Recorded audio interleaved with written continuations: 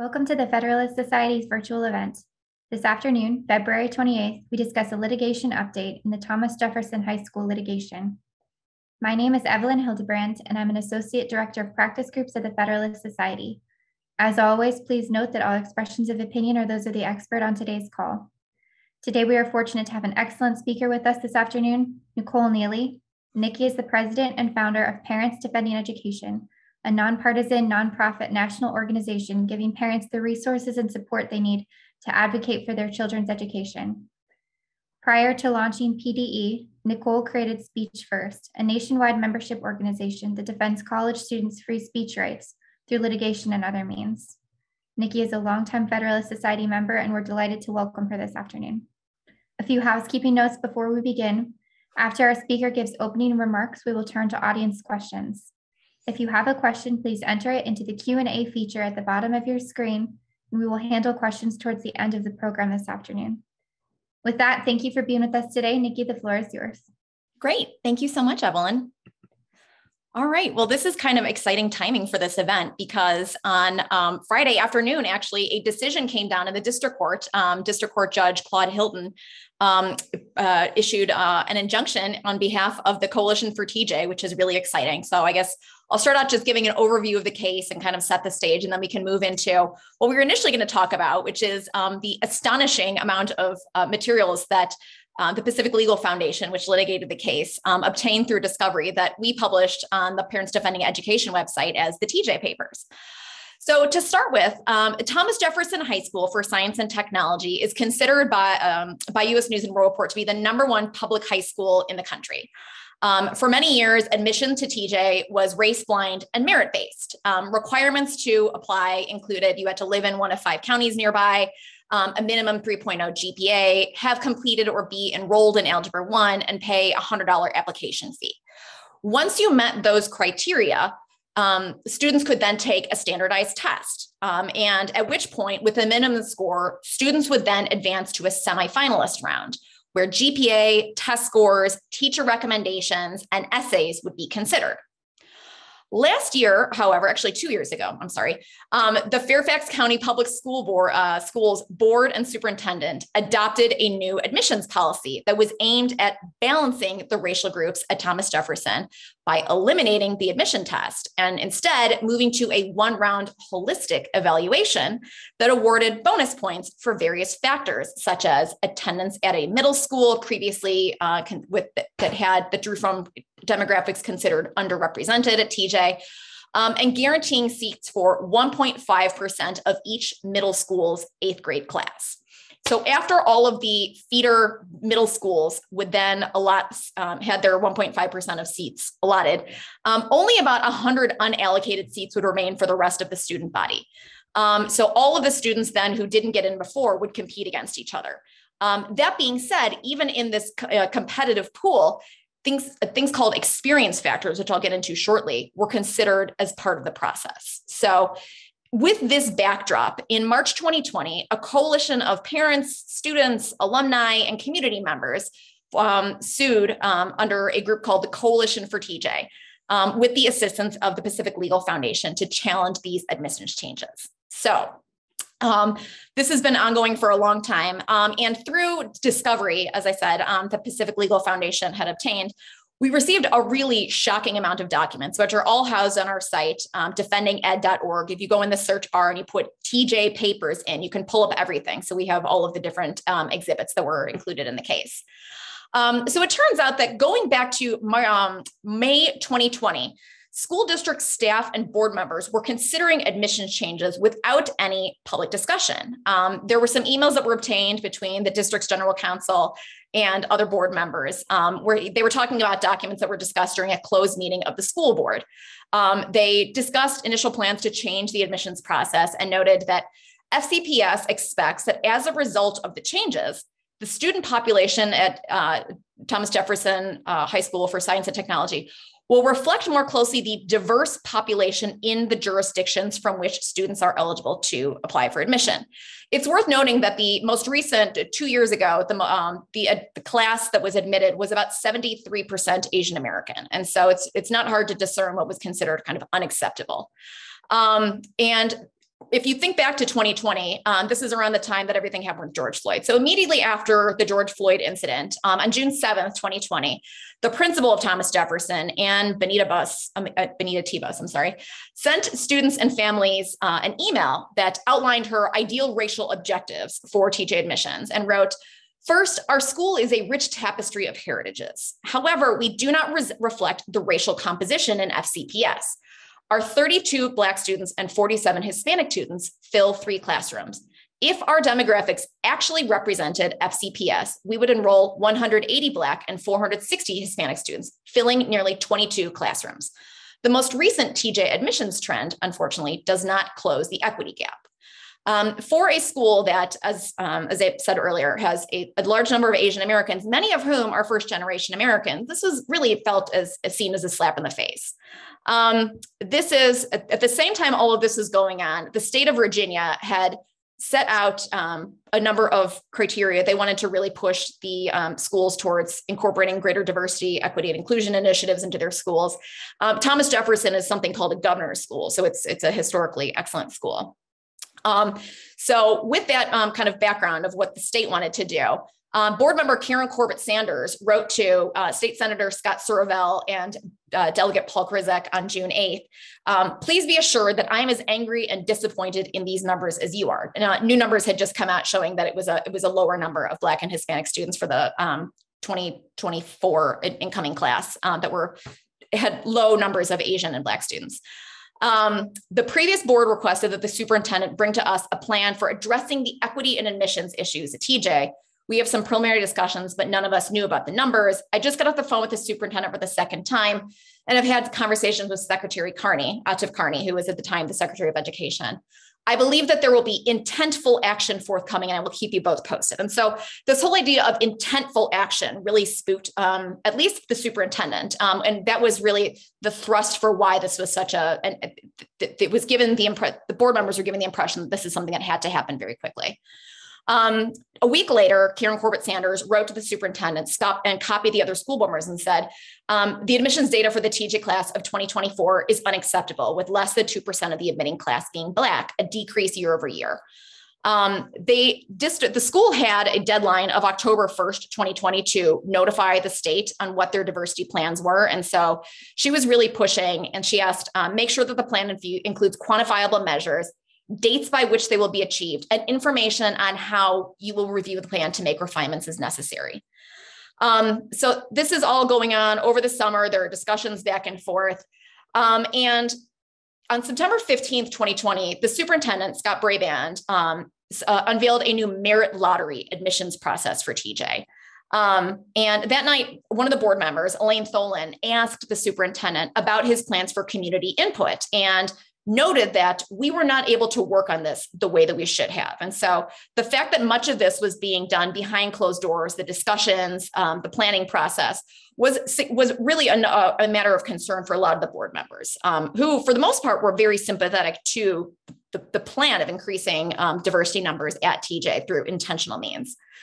One board member, Megan McLaughlin, actually texted another board member and noted that transparency and authentic community engagement are paramount to ensuring public trust in government. And she expressed concerns that the school board and the public only received the proposal a few hours before a September 15th work session, which in turn prevented board members from examining the merits and challenges of the proposal prior to our public discussion and deliberation. I will note, just through my work at Parents Defending Education, this whole idea of public input and things being done with that stakeholder and community input is really, it's a pervasive issue across the country. And so while what has happened at Thomas Jefferson is certainly egregious, this is far from an isolated incident. It turns out that many elected officials, school board members, really prefer to just do things how they want behind closed doors and not have that kind of input because they might get feedback that disagrees with what they ultimately want to do. And so that's part of the reason that we've seen such a significant parent uprising over the past year or so or across the country. In the wake of this rollout, the whole proposal of the merit lottery, it was an absolute debacle. The community was furious. There were protests, and they actually ended up backing down from a plan to just do the merit lottery straight up. But again, the mostly Asian and mostly immigrant parents were really furious, and they continued to submit their comments, express their displeasure, and hold protests. One board member, Karen Corbett Sanders again, asserted that all the district was trying to do was to reframe how they assess merit and in admissions. And so, she was trying to kind of shift the dialogue, but I think everybody in the community really saw through what was actually happening. A week later, on September 23rd, there was a video town hall that the superintendent did with the community to talk about the admissions. And he said that the race-blind admissions test to TJ is a standardized admissions test where you can pay to play and get a good score that lets you in versus someone who cannot. This obviously inspired quite a lot of ire. A lot of the families are not wealthy families. A lot of the families, their children have worked very hard for their entire lives. This is a similar allegation to what has been thrown around about the specialized school program in New York City, where Parents Defending Education is currently involved in some litigation. And so the fact that in New York City, actually, for their specialized school program, 60% of Asian students who have been admitted are at or below the poverty line. And so to assert that Thomas Jefferson, like in New York, this is just purely a pay for play, that families have the ability to throw thousands of dollars at like a Kaplan test prep is, it's a little bit spurious, and it was insulting to the families. Families continue to be upset about this. And board member Megan McLaughlin actually said that, a lot of the families were fearful in the fact that this was a flawed, rushed plan. This was not fear of change. Like the lottery was flawed, and said it is rushed when you cobble together a proposal with only 3 weeks to review and no prior stakeholder input. And she also noted to another board member that 6 of us don't want the lottery. He doesn't have 7 or more members who actually want this. And this is when we saw through discovery, a lot of the documents show that what was actually taking place is they were trying to figure out a way to game some of the numbers, and they ended up settling on something called a holistic admission policy. You may be familiar with this concept because it's what we're also seeing right now in the Harvard affirmative action case. So Jeremy Stuckart, who was the director of Thomas Jefferson's admissions policy, asked somebody else in Fairfax, who had the Office of Research and Strategic Improvement, to look at a table for experience factors and figure out what current weighting is for experience, and figure out where to weight things or to level the playing field for historically underrepresented groups. The woman, the Office of Research and Strategic Improvement director, responded, "It's hard to know what exactly will level the playing field, but my gut says you may need to double all the points and the total so that applicants can receive up to 200 points overall for these experience factors."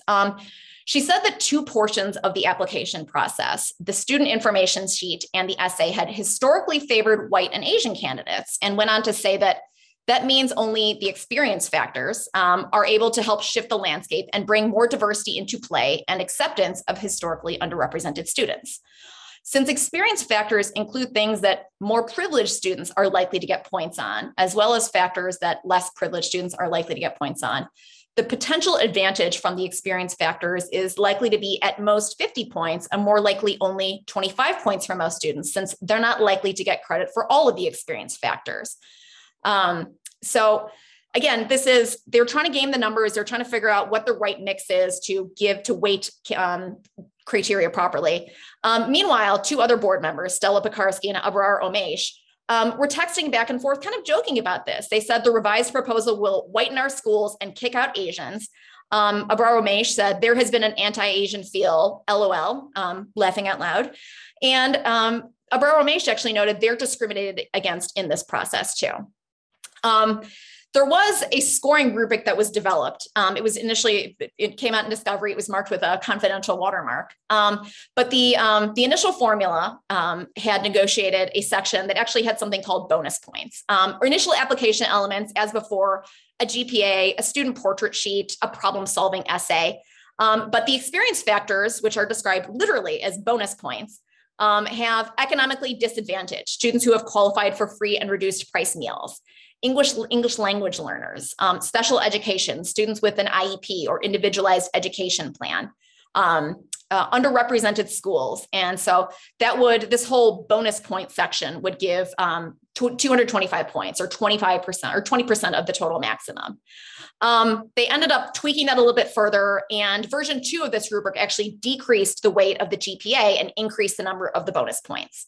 The rollout of this whole thing, unsurprisingly, was a total debacle. In December 2020, Megan McLaughlin, one of the board members, said, "I cannot recall a messier execution of board level work. I feel that Brabrand's, the superintendent's, flawed operational proposals have greatly contributed to tonight's embarrassing process." So in the wake of all of this, the Coalition for TJ sued the district in March 2021. And on Friday, just this past Friday, District Court Claude Hilton found that impermissible racial balancing was at the core of the plan to overhaul admissions. And he enjoined FCPS from using their revised admissions plan through the lens of strict scrutiny analysis. As he noted, impermissible racial intent need only be a motivating factor. It need not be the dominant or the primary one. And as all of these documents have shown, it was certainly a motivating factor in what happened. As Hilton wrote, throughout the process, board members and high-level FCPS officials expressed their desire to remake TJ admissions because they were dissatisfied with the racial composition of the school. So with that being said, that's kind of the overlay of where things stand. It's really exciting. We're hugely excited for our friends at Pacific Legal Foundation. My coworker, Asra Nomani, was one of the founding members of the Coalition for TJ. And so she has been on this from the beginning. They have been called names. The president of the Thomas Jefferson High School PTA, who is actually a Black NAACP member, resigned from being the head of the PTA because he was called names. He had a major fight with the state level PTA, the PTA, Parent Teacher Association, also being kind of like the National School Board Association, a somewhat captured entity throughout the in the education sphere. But this is a terrific victory. And my coworkers have spent the past several days talking to parents around the country. This is much like what we saw in Virginia after November, has really injected a lot of hope into a movement that we have seen spring up since last year. We've seen similar problems at Lowell High School in San Francisco. That was one of the factors that contributed to the recall of the school board members in San Francisco. And so with that, I look forward to taking your questions because this is a really successful battle, but certainly, the war is not over yet. So with that, I look forward to taking your questions. Wonderful. Thank you so much. That was so informative, and I'm sure our audience appreciated getting a better understanding of where things stand and what's happening, because so many people have been so curious about what's going on at TJ. So I would ask our audience, if you have questions, to please send them in via the Q&A tab at the bottom of your screen. And while we're waiting for the audience to send in any questions, I will take moderator's privilege and ask my own question of where do you see this going next? So procedurally, so the court just issued a summary judgment decision on Friday, and then what's next? Sure. So the first thing is that admissions for next year's incoming class are going on right now. And so because FCPS has been enjoined from using this new fancy pants policy that they drummed up, they have to go back to what was in place before. FCPS had no backup plan, and Claude Hilton, Judge Hilton, had actually kind of implied, do you have one? You should have one. And they didn't. And so it's back to what it was before, strictly, test and then the whole interview thing before. And so that's one factor that will happen. The district has not put out a lot of statements about what their plans are. They have said they are considering whether they will appeal. And so I think that's kind of anybody's guess right now. They could take it up to the fourth. It's, who knows what will happen at the fourth, but if you go to the fourth, then, someone will probably end up appealing up to the Supreme Court. And, I think in the back of everybody's minds right now is what's going on with the Harvard case and Students for Fair Admissions. And so that's definitely something else that's at play, but I think it's something that, litigation, might continue. That being said, we've also spoken to a lot of families over the weekend who are really, really deeply angry. We know at least one father who has filed an OCR complaint alleging racial discrimination in this process. And I know there are two others that are planning on filing their OCR complaints this week. As I have been filing OCR complaints for districts across the country over the past year, somewhat strangely, the Biden administration has not been super excited to investigate my allegations. And so, that being said, what we have found is when we file OCR complaints, we publicize them. And I think there is a significant weight of evidence in this case. The direct harm that has been sustained is pretty surprising. Under the new system for the class of 2025, 56 fewer Asian American students were admitted than there were the previous year, despite the fact that the class size actually increased by 64 students. So the class of 2024 was 73% Asian. The class of 2025 is 54% Asian. And so, if the statistics had continued the way that they were before, there would have been about 90 more, I think, Asian students admitted. And so that is, let's think through like disparate impact. Those are real numbers, and those are real people. And so it's a bad look for the Biden administration to continue dismissing all these claims. So we'll see. Great, thank you. And wow, we're getting a lot of questions from our audience, which is wonderful. So let's just dive right in. Let's see where to dive right in.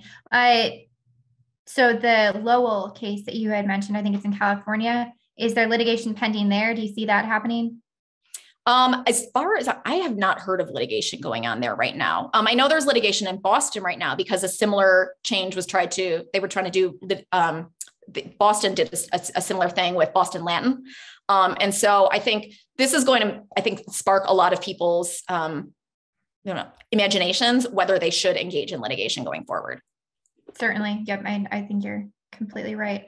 Okay. So let's turn back to TJ specifically. What admissions policy would the Coalition for TJ prefer? So are they asking for things to return to as it was before the changes were made, or are they asking for something different?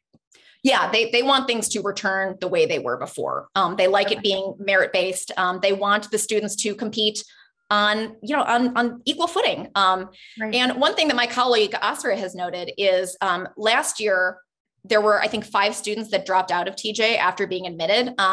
Previously, there have been no more than 1 student a year that has dropped out. And so I know it has come up in previous discussions about Harvard, et cetera, about mismatch. And so if students are being admitted who are not equipped for the rigors of the school, are we setting students up for failure? I think that's something else is, that is a concern, not only for, newly admitted families, but for families that are in the school, because we don't want to do that either.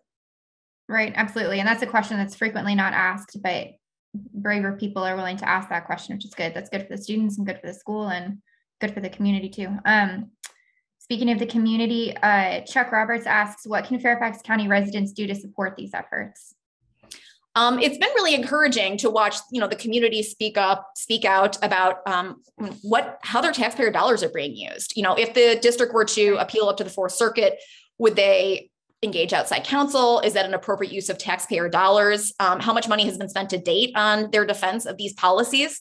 And how things have been done behind closed doors. We've seen a lot of recall efforts in Fairfax County, in Loudoun County, certainly, about how school board members have been conducting business. And so I think one thing community members can do is just to try and hold those elected officials accountable.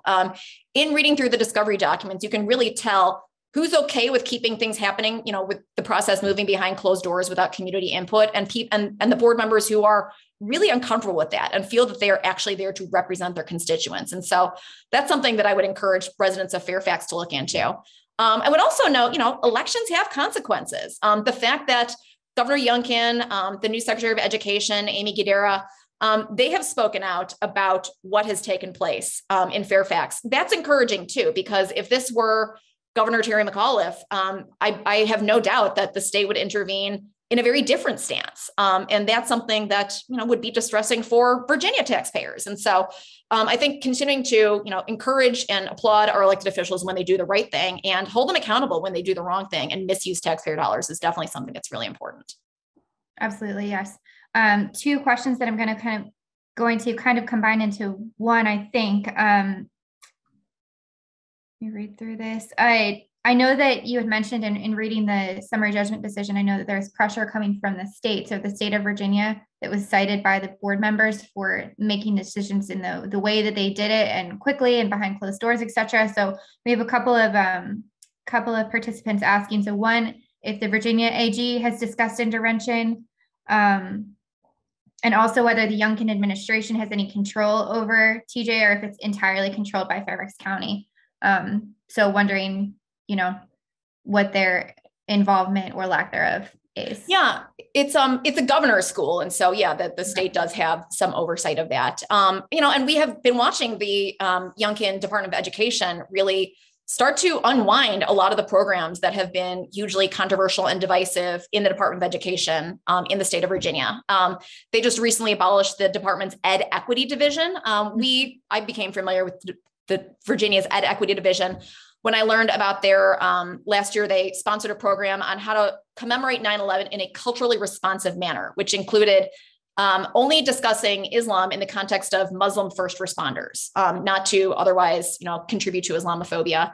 That's something that, again, I'm a Virginia taxpayer that my tax dollars were used for. I find that really objectionable. And so programs like that will not be taking place going forward because that's no longer a department in the Department of Education. I have not heard of the Attorney General, the mayor's department, moving forward to intervene. But I think, if the case were to proceed, if Fairfax County would appeal up to the Fourth Circuit, I'm not sure. I think it'd be great if they did. I personally, having done a lot of litigation through Speech First over the years, I like when the Attorney General kind of distances themselves from what a local actor is doing.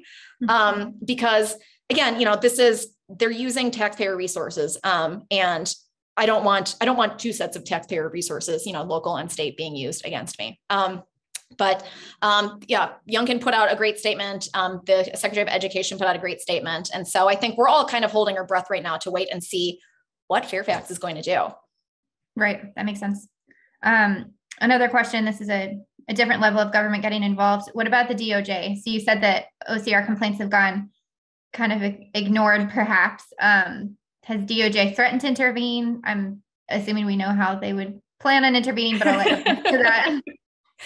I don't think so. I mean, but this all happened so recently. I mean, the decision came out like on Friday afternoon. And so I wouldn't be surprised if DOJ maybe, wanted to get involved. But I think, again, that's all kind of, depends on whether the case is appealed or if it just, okay, it's been enjoined, like moving on, like let's get on with our lives and just like roll things back to the way they were before. Right. Absolutely. And this is my own personal thought on this. That's quite and maybe I'll just give you the opportunity to comment on the difference between the way that Loudoun County was handled, where the DOJ did get involved and made the statement. I correct me if I'm wrong, but the timing of the statement regarding investigating parents at school boards who were caught questioning the decisions of board members, that the DOJ did issue a statement close in time. At least there's a close proximity in time with the issuance of that statement versus the DOJ not getting involved here. So I guess that's more of a comment, not really a question. Back to the questions from our guests. So from Rob Hotz, he asks, regarding discovery requests, are you aware of any DOJ interference by asserting that the requests are based in discriminatory intent? No, I have not. Nothing from DOJ specifically. Okay, great. Let's see. From Michael Doherty, what further liability risk, if any, does this place on the districts for any damages already sustained? So perhaps the damages you're referring to, like disparate impact, the number of students who were not admitted. Yeah, I mean, the litigation that PLF did was brought on behalf of the coalition, and those are some families that were already in the school, some families that were alumni families, some families that wanted to get into the school. I wouldn't be surprised. I guess like at this point, it's at this point, the policies are going to start to be rolled back. But I think there is the option for people to individually sue and, claim damages. Will that proceed? I'm not sure. Frank, I didn't say this at the beginning, but I'm actually not a lawyer. I play one on TV. So please don't ask me to speculate about all these things in a super, super informed manner. But I think that it's something that the school should be considering because while a lot of the public interest firms don't necessarily ask for damages, it is something that an individual plaintiff might want to do. Right. That makes sense. This is because you play a lawyer on TV so very well. I want to ask you about the Supreme Court. Okay. We've got a couple of people asking about the how you expect the court's decision in Harvard and UNC, so the cert grants recently. Do you see a bleed over into K through 12? I know that in the summary judgment decision, they were referring to a distinction between higher education versus lower education when looking at race is appropriate. So perhaps you could speak to that. Yeah, it's been just over the past couple of years, my work in higher ed and then moving from higher ed to K to 12, it's been interesting because there is such a, so much symbiosis. There's bleed over back and forth. I mean, bad Right. policies that we see at the university level are being imported down to K-12. Students not knowing not learning proper civics in K-12 obviously bleeds up to students acting really liberal on campus. And so I think that the synergy between the two is really interesting. Seeing how Harvard, in the wake of Grutter and all these other decisions, they have claimed, what their interest is in this, and that, that they needed to bring greater diversity to campus. Speech First filed amicus briefs at the cert stage, both for Harvard and for UNC, saying that, okay, well, you claim that that's your reason, that you want to foster greater diversity on campus. Let's look at polling about what's actually taken place on college campuses. There is very little diversity of thought on colleges. If anything, things are worse now. You put in all these places and people are now terrified to speak. And so, you have moved to a holistic admissions process and you haven't even ended up with this like magical outcome that you wanted. And so I think there is a strong reason to think that, the whole idea of holistic, I mean, who's at the end of the day, who is making those decisions? Who is developing these weighted criteria? And what is, there's no transparency into how that's happening or why that's happening. And if it's just based on, immutable characteristics that students can't control, skin color, gender, then suddenly you have administrators pulling levers, trying to kind of like craft like a student body without really, it checks boxes, but it's not actually creating a better student experience. And so I think there is, I do think that there is cause for hope that what happens with Harvard and UNC is going to really be a game changer for the K-12 space as well. Right. Great. Let's see. Speaking of the student body, what is the sentiment? Steve Schaefer, one of our attendees, asks, what is the sentiment among the Thomas Jefferson students to the degree that it can be measured on the fairness of the admissions criteria, striving to create a desired student body made up of certain students and against others? So exactly what we were referring to. I'm not sure how that could be measured, but maybe your organization is collecting that kind of data. Yeah. So there was the Coalition for TJ opposed the changes to the merit policy, to the merit-based admissions policy. There was a parallel group that was in favor of the policies. They claimed they wanted a more diverse student body. And one thing we've seen, not only kind of in the TJ setting, but in other schools settings, is a willingness of some advocates to use children as talking heads, as sort of like a shield. It kind of feels a little bit like who's the climate change one, Greta Thunberg. And I know that the Coalition for TJ has not done that. They made a very intentional decision to not try and weaponize children or use them as puppets. And so the few students that have spoken out have been ones that have been in favor of the new policies to have a more diverse student body. But I also think about kind of taking a step back, the kinds of work that, I engage in with race issues, with gender issues. Almost 99% of the tips that we receive on a regular basis from adults, as well as students, as well as grandparents or teachers, people want to be anonymous, because if you say, you know what, I think people should compete fairly, you are tarred as being a racist. You are tarred as being a bigot. And so I think, polling has shown just nationwide, people don't like positions, seats being awarded on the basis of skin color, things like that. But they're scared to actually speak out and do so. And so I wouldn't be surprised. And actually, I suspect that most students actually really want, if you have gotten into an extremely academically rigorous school, you want your peers to also be extremely serious about their schoolwork. You don't want to be in a group project with somebody who, is like, kind of on the margin, got in, but is not up to your standards. Because those are the people you compete against. Those are the people you work on projects with. Those are your peers. You compete against each other. You take pride in each other's work and achievements. And so if you see your classmates start to drop out, I think that's discouraging as well. And so my gut is that the students, I think it's probably still kind of seeping into students because, they're at the end of the day, they're like 13 to 18-year-old kids. But I suspect that this is not as poorly received as maybe the Washington Post might imply it is.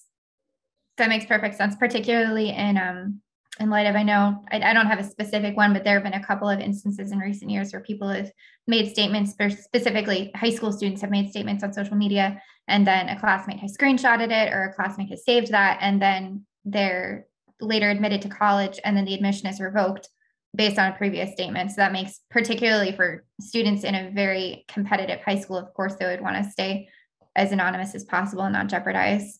Unfortunate that it's the case, but of course they would not want to jeopardize like future college admission or anything like that. Yeah. Let's see. Okay. So another question, the cited Asian attendance being down as a percentage versus the actual count of Asian Americans who are enrolled as students.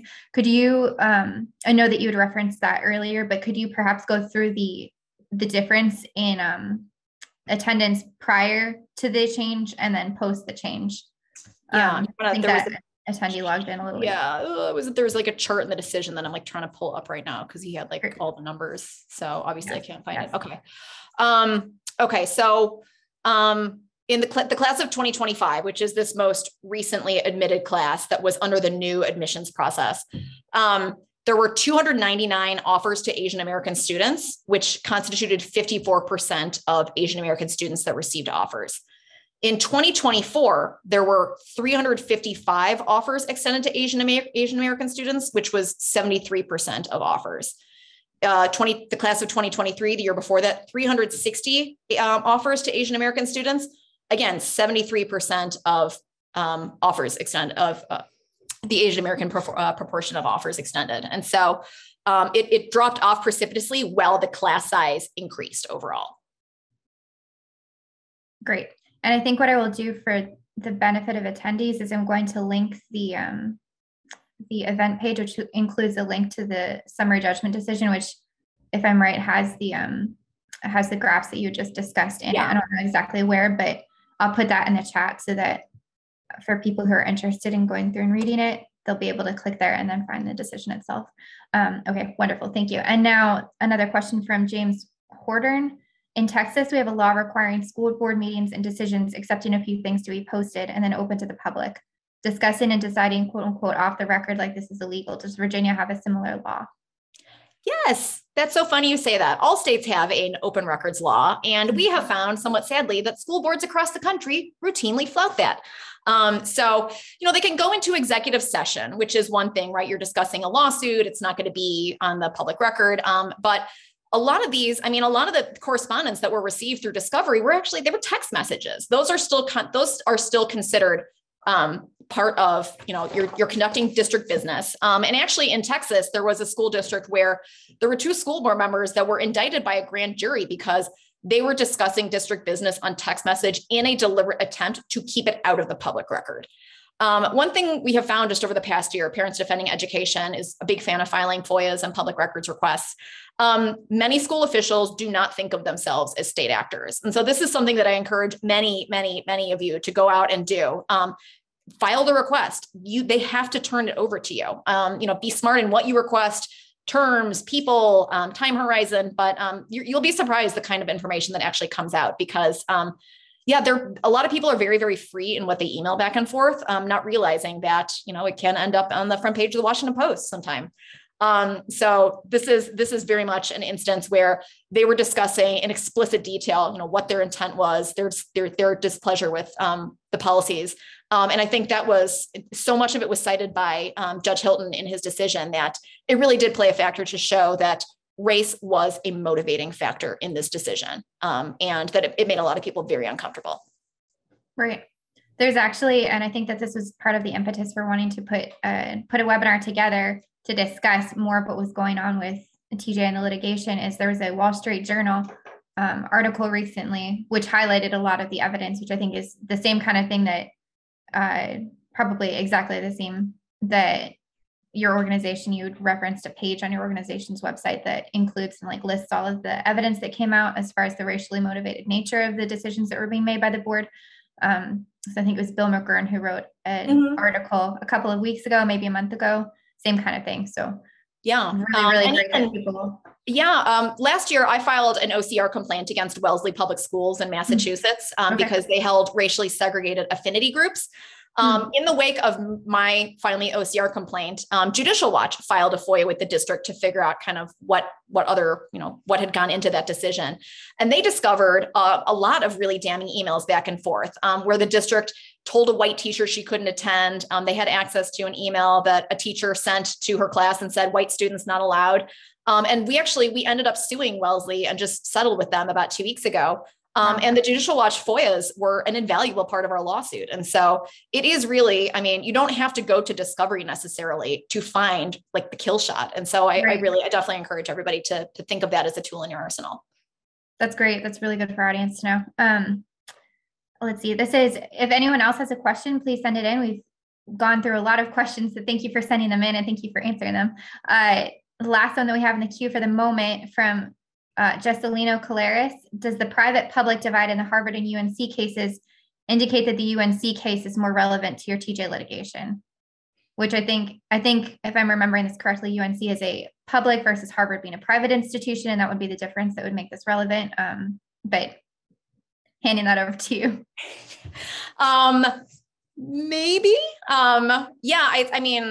The Harvard case is being litigated by, and UNC, I guess it's been combined. It's being litigated by Constable McCarthy, who Parents Defending Education uses as our litigation counsel, but I'm not super up on like the nuts and bolts of what that is. I think, the fact that the justices combine the two cases rather than choosing one and only taking one or holding them separately, I think shows that there are overwhelming overriding concerns. Certainly Harvard and UNC are both they're both recipients of federal funds. And so they're both subject to, Title VI. And this is, Thomas Jefferson, it's a public school, it is also obviously a recipient of federal funds. And so I wouldn't say that UNC is more strictly relevant than Harvard is. I think, the overt racial intent, I think, is frankly, like in the Harvard case, from what I have seen and heard, seems to be a little bit more explicit than it was in UNC, quite frankly. And again, targeting Asians who are deemed to have been historically overrepresented at Harvard. And so I wouldn't, I think it's hard to say like one way or the other. Gotcha. Great. To our audience, if you have any other questions, please feel free to send them in. Thank you for participating. This has been a very lively webinar, so thank you. Do you have any questions, areas that you wanted to cover that we haven't had the chance to? Oh, and I'm speaking too soon. We're getting another question right as I speak from Alan Smith. Okay, so this goes to something that you had mentioned about mismatch. So admitting students who may not be prepared for the academic rigors of an institution that they would be perhaps better prepared if it was a merit-based admission program versus a holistic program of admission. The question is, what about the buildup of frustration on the students accepted who wouldn't have been by academic performance? Yeah, no, I actually just pulled up what my colleague Asra wrote. And so she said in school district enrollment figures made public for the first time, 8 freshmen admitted through the new race-based admission process dropped out of TJ over just 5 months between September 2021 and January 2022. In the entire school year before, just 1 student dropped out. And so, that's a large number of students to drop out of a pretty small school. And again, those are seats that could have gone to students who wanted to be there and would actually stay in. So, you want peers who, are there for the long haul and can compete. And, I remember being a student class and, the teacher having to spend a disproportionate amount of time and energy on somebody who doesn't get class material. I think, it is a source of frustration for students. That being said, certainly, as we discussed before, students, I think, are reticent to discuss those issues, particularly when there has so obviously been a racial overlay on everything that has happened in the school and the applications and the incoming students. And so I think even if students are frustrated, I think they're probably reticent to discuss it. But I think it is in people's minds for sure. Great. All right. I think that's the last call for questions. So I'll hand the floor back over to you for any closing comments or any subject matter that you did not get the chance to address already. And a closing call for questions from our audience. No, I appreciate everybody being interested in this because this war on merit that we have seen at Thomas Jefferson is certainly taking place from coast to coast. It was a motivating factor in getting a lot of people out to vote in San Francisco in the recall elections. It's taking place in Boston with Boston Latin. And so a lot of the city or the country's elite schools, in the name of equity, they're trying to do away with tests like this. I mean, we have seen universities saying they're not going to use the SAT, which is, as many people on this call know, a really good determining factor in success in college, because it is considered racist. And so, a lot of this, in the push to drive greater equity, we end up seeing the government with its thumb on the scale, holding some people down and trying to lift others up. In the state of Oregon, they recently got rid of their graduation requirements in the name of equity. They specifically cited BIPOC students, which then, implies, okay, you think that those minority students are incapable of meeting graduation requirements. A high school diploma in the state of Oregon going forward, you don't have to be proficient in reading, writing, or mathematics. That makes that diploma for everybody else absolutely worthless. And a lot of the parents who come to us, this is their first rodeo. They are not political. They are not all Tea Party activists. Many of them are first generation Americans. They have chosen to move to this country. They tell us, don't teach my son that getting the right answer in math class or showing his work is racist. Teach my kid calculus so he can apply to MIT and make a better life for himself. People are indignant about this war on excellence. And as, activists continue to push and push and push and try and erase that excellence, it does a disservice not only to these students, but also to our country. I mean, how can we compete in a global marketplace when we get rid of these programs? We have students that are bored, and when those students are bored, they act out. And trying to dumb everything down to the lowest common denominator does nobody a service. It does not encourage students to thrive. It does not encourage students to strive. And I think, it significantly weakens us. And so this is one battle in a larger war. But I appreciate you all for caring about this and continue to be engaged on it. That's fantastic. Thank you. Yes, many, many thanks to you, to your organization for the great work that you're doing, to our audience for tuning in and participating. We welcome listener feedback by email at info@fed-soc.org. So if you have feedback, please do send it there. Check the chat for the link to the summary judgment decision if you're interested in reading it, and also for a link to the Defending Education website where you can see all of the documents that were collected with regard to this litigation specifically. And without any further comments, we are adjourned. Thank you very, very much. That was excellent. Thank you. Thank you.